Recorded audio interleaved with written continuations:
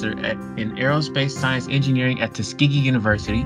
He received a bachelor's and master's degree in spacecraft design engineering from Beihang University,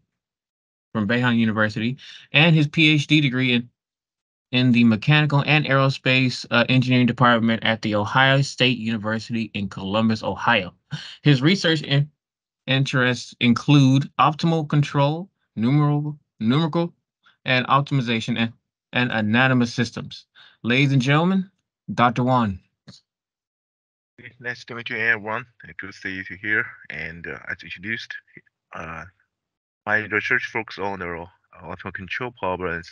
Today, the topic will focus on the fuel optimal guidance for the planetary engine, power descent, and landing problem, which could be formulated as a very general optimal control problem. And here is the outlines for this presentation. First, I will introduce the motivation for this problem and the problem formulation to a mathematical model, and I will introduce the method we proposed to solve the resulting problem, and I will introduce the two methodology to improve the calculation computational efficiency, and then you will present the future work.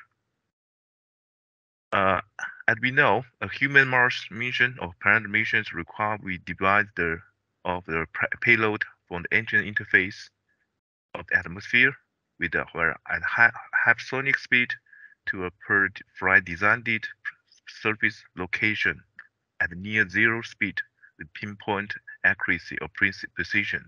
This is designed landing with 100 meters of the location. It's unlike the past robotic landing missions, the human mission, the predicted mass of a human-scale engine vehicle will be increased at least an order of magnitude. For example, the engine vehicles in the Mars Scientist Laboratory mission weighs only 2,400 kilograms.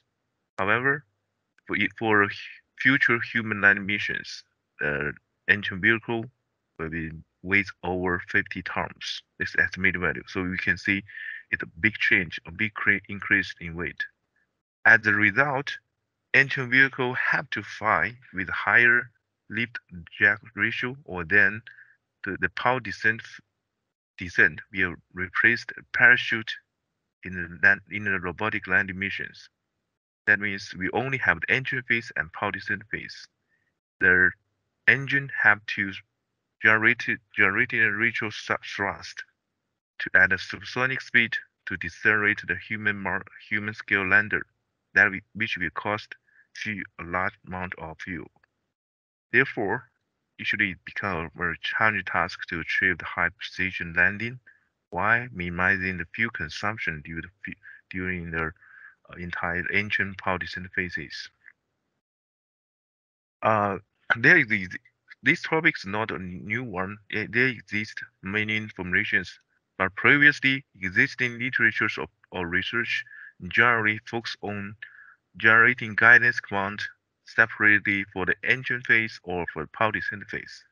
Few efforts on optimizing the engine phase guidance, though, for that lead to ideal indication conditions for power descent phase or power descent operation. This is a combination together. But actually, the control of the aerodynamic forces will improve the deceleration capability of the engine vehicle, which benefits the fuel saving during the forwarded power descent phase. That we are trying to do is essentially high demanded to develop the guidance approach that optimized end-to-end from the initial position to the terminal landing position, engine, power descent, and landing trajectories towards fuel optimal and precise landing. Therefore, in our research focus on the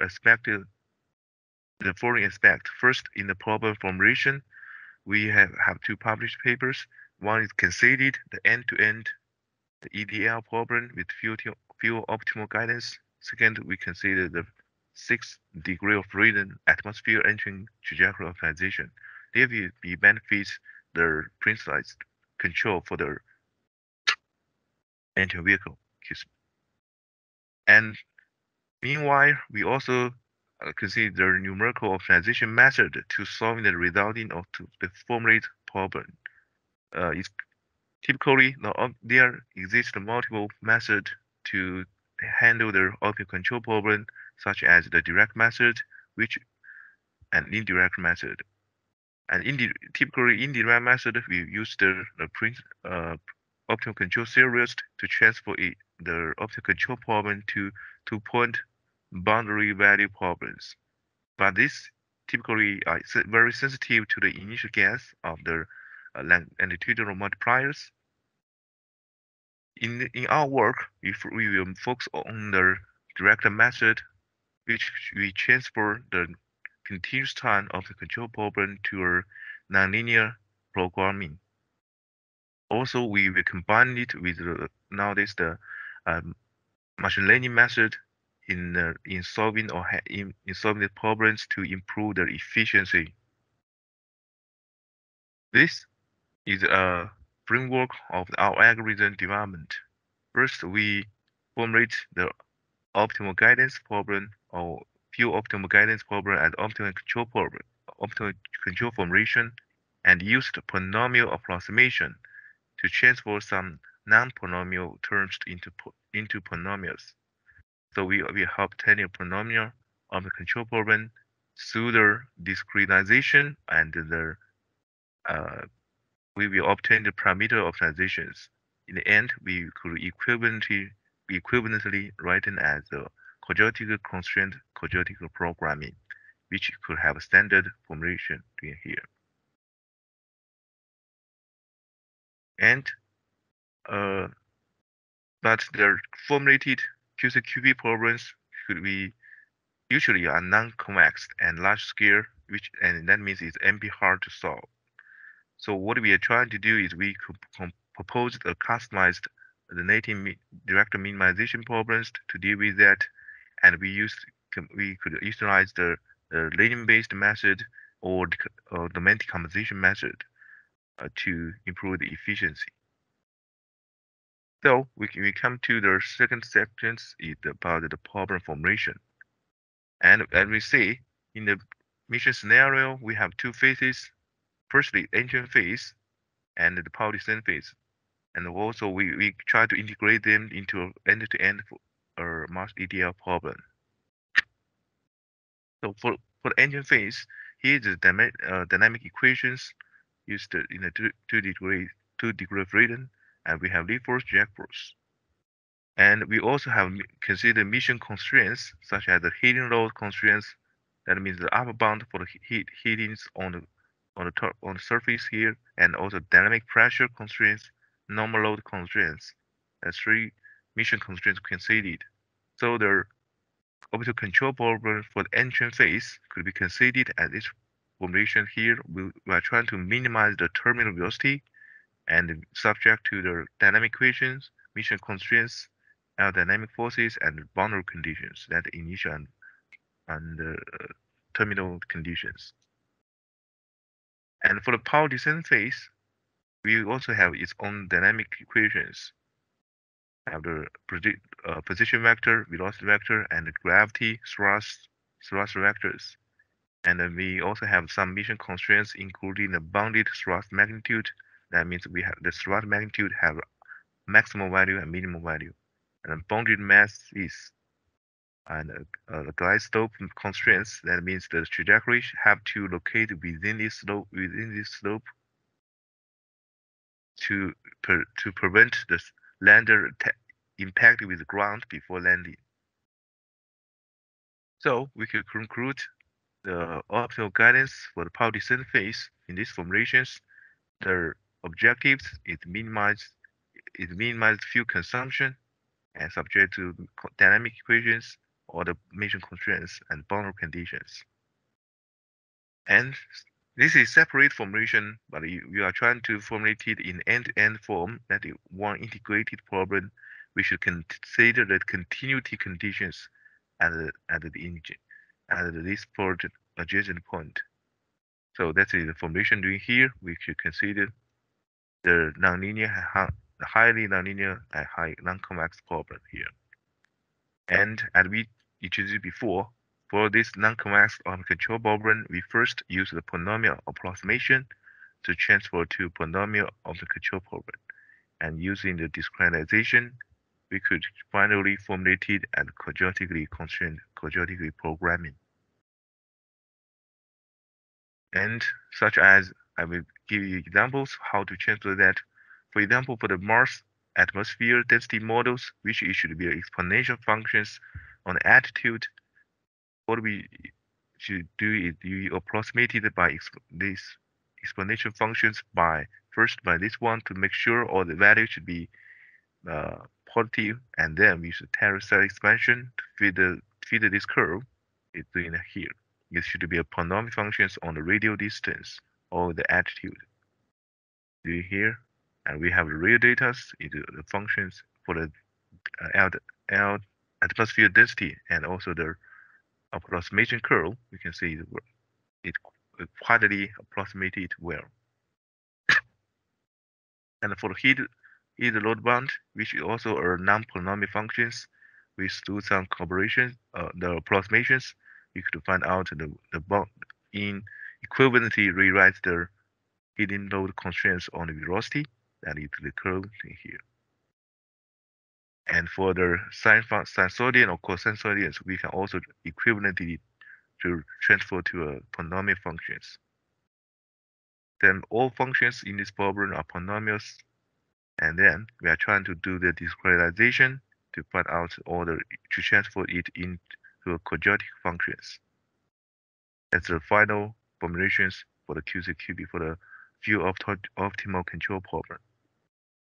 Next, I will briefly introduce the leading direction of multiplier method of multiplier for the non-convex QCQB problems. We typically study from the general formation of QCQB in a quadratic form, have a quadratic equation, quadratic equality constraints, and inequality constraints. But the capital Q and P vector the matrix coefficient matrix are not to be positive definite. So that means this problem could be non-convex. So first we will introduce a new vector, namely the y, with that y x equal to y which is a consensus constraints. So we can equivalently transfer the problem into this formation here. That means all the equations will be linearly dependent on x and dependent on y. So we could use the augmented Lagrange functions to find out the Lagrange problems and the corresponding terms for the objective consensus terms, equality constraints, and inequality constraints. And we applied the classical ADMM framework to solve the problem, including the primary updates for x and y by fixing the x and y in each step, and dual updates for each the Lagrange multiplier mu, and lambda. And then we also have defined the law to update the weighting factor. All the more details could be found in this paper. And in these formulations for the primary due, we can find out it should be a convex problem relative to x. So we could use the KKT conditions or first order optimality conditions to get the equation doing here, and we will find out asymmetrical solutions or asymmetrical updated law for each primary updates for x and y. So if you look at here, this framework for the ADMM framework, we could have conclusions. All the equations are updated in a asymmetric method or in a closed form. So it will be definitely improve the computational efficiency compared to that other algorithms using some commercial solver. Then here is the result for these figures. The left one represents the velocity and altitude curve we studied from the initial point, and in the dropped down, and the interface. And here, this part is demonstrates the velocity and the altitude curves in the power descent phase. And we compared with the NLP solver and to compare the accuracy of curve. And here the right figures represented the mass and the mass curve at the time history of mass. We could say the proposed method could find out a more optimal, a better solutions for the curve for this problem. And here is the animation for the curve for the Mars EDL problem. First, in the ancient phase, this video is accelerated by 12 times.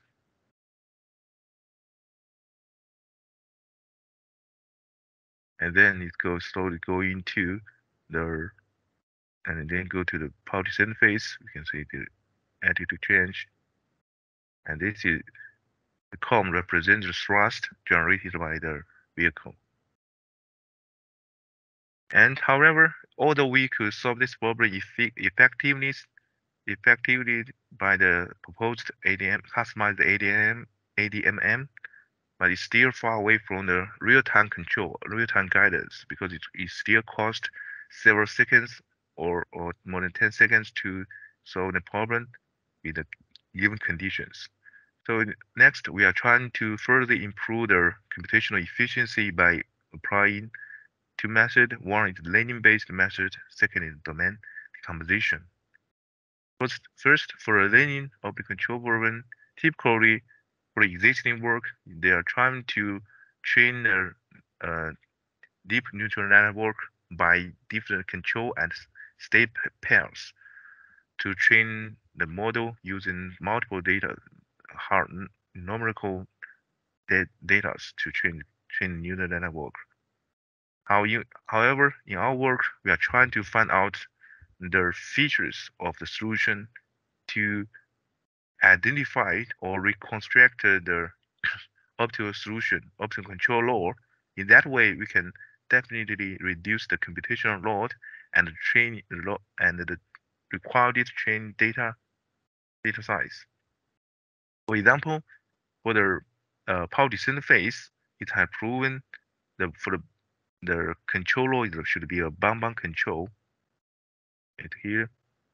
That means we use the necessary condition of molarity, we can prove that the optimal control for the power descent phase should be a bound control with maximal, minimal, maximal curve. This is the magnitude of thrust. So if we knowing the time, the switch time from maximal to minimal and also the minimal to maximal and also the final time, we could exactly reconstruct the optimal control law by doing these character parameters. We call these three character parameters. Similarly, by starting from the optimal control series, we could find out another characteristic parameters to reconstruct the optimal control law for these two problems. And then we use the input conditions, different input conditions such as the initial velocity and initial position, initial altitude, initial flight path angle. We set multiple different conditions, and the output will be the corresponding critical parameters. Using the data, we could train a deep neural network, and then here is the result. Excuse me. And then we could all this data, I can mention here, all the data to train the models is obtained by using the ADMM solvers were obtained. So that's why we use that as a database, then we could train the models. And here is the result. By given a random initial conditions, we can rapidly obtain the optimal control solutions. And this method, once the DNA model is trained, is well trained, it will be rapidly generated a new optimal control law by given the current state. It have a potential to apply in real-time guidance. And second method is we considered the atmosphere entry guidance.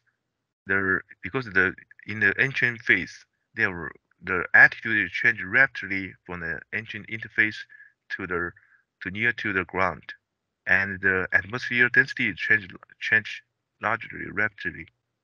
So we are so here we are trying to capture in order to capture local phenomena. We usually have a high polynomial degrees is required when approximating the system constraints, and also we need a large number of nodes in order to discrete the trajectories while preserving high accuracy. This results the polynomial programs are inventory life scale and the computational cost is high. This so we are thinking whether is a way to decouple this problem into several subproblems, so such that the large-scale problem will be divided into several small-scale problems with low computational cost. That's the idea here. And we will use, inspired by the time domain decomposition, we divided the engine phase with different phase durations or phase domains by the altitude, and in each range we consider is some problems, and we have its own optical control problem by adding the continuity conditions in each between the adjacent domains. And that will definitely benefit the conversation. For example, the mass atmosphere density problem, previously we used the sixth order or fourth order polynomial curves. And that is previously we used the sixth order polynomials. And then for each subdomain, we could only need the fourth order polynomial curves for local fittings with higher or improved accuracy. And with this method, we could optimize the trajectory with this one and use different colors to demonstrate the curve for the different domains. We compared with previous one, it achieved almost a similar result. And for future work, for this one, we will continue to work by combine it together. We consider 6-degree freedom, and also we combine it with the real-time landing site evaluation and selection into this problem to make it more close to the real work, to real missions. And also another work for my research, or we also have some research on the design of control for the autonomous systems and for UAV systems, and that we develop some algorithms for the motion planning or decision making for autonomous systems and multi-agent system path planning and localization problem. That's all for my presentation. Thank you for your attention. Any questions? All right, thank you, Charlie. We really appreciate it. This is an amazing presentation. This is what we are working towards, going towards Mars. So I feel like this is very, very important work you're doing. We will be adding this to our technical series. I was just talking to my colleague. This is really great work what you are doing. All right, thank you so much. We really appreciate you coming over and taking your time over the Sunday to present with us. So thank you. It's also good for me and pleasure to be present here. Thank you, everyone. thank you. Awesome.